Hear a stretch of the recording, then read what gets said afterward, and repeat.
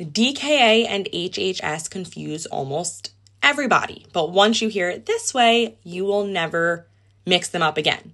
So here's the way I teach it. DKA happens in type 1 diabetics. They don't make any insulin. So what does the body do? It breaks down fat for fuel.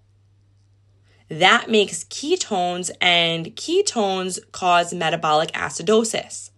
That's why you'll see Kussmaul breathing, that deep, rapid breathing, and that classic fruity breath smell, and it happens fast. HHS happens in type 2 diabetics. They still make a little insulin, enough to stop ketones from forming, so there's no acidosis.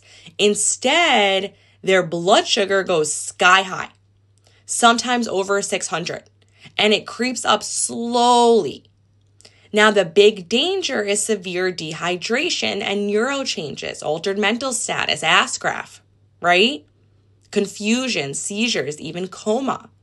So the way to separate them is this: DKA, type 1, ketones, acidosis, fruity breath, rapid onset.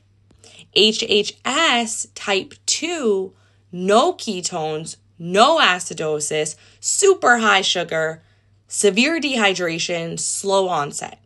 If you anchor on those differences, you'll never get tricked on NCLEX.